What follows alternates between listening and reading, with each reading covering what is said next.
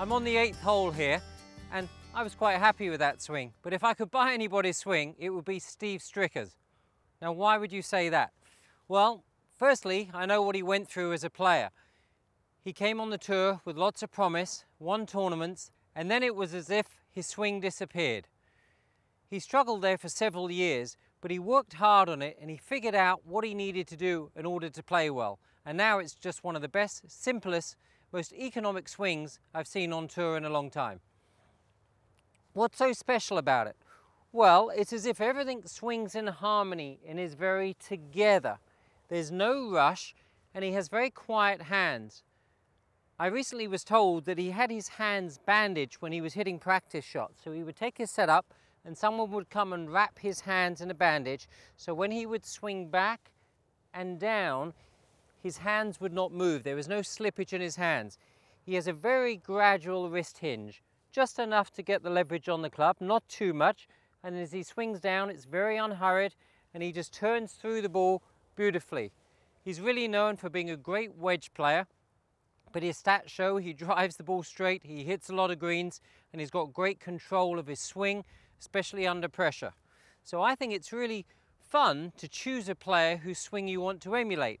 And I always like his simple approach, and it's what I try to feel too. So as I'm standing here making a practice swing, I can just visualize how Stricker moves.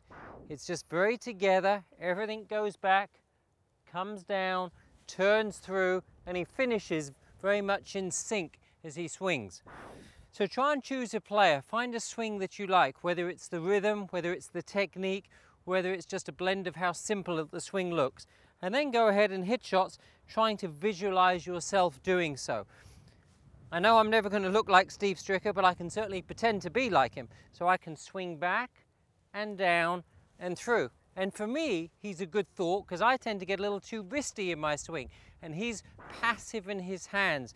So the thought for me of keeping my hands bandaged as he must have done on the practice range as he swung back and through is really good. So I'm going to give this a shot here and see if I can keep those hands in that nice passive position throughout my swing.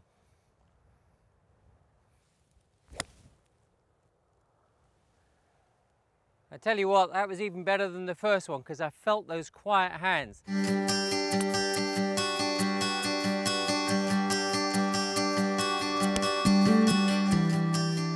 Find a player whose swing you like. Maybe he does something well that you don't do in your swing, but what you really like in his swing. And take that visual, go out onto the range and then come out onto the course and have that picture in your mind.